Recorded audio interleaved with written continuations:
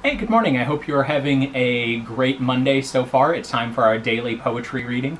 And today I'm going to read a poem by Sarojini Naidu, who was known as the Nightingale of India. And the poem is called Leili. The serpents are asleep among the poppies. The fireflies light the soundless panther's way to tangled paths where shy gazelles are straying, and parrot plumes outshine the dying day. Oh, soft, the lotus buds upon the stream are stirring like sweet maidens when they dream. A caste mark on the azure brows of heaven, the golden moon burns sacred, solemn, bright.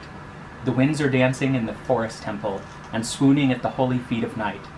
Hush! In the silence mystic voices sing, and make the gods their incense offering.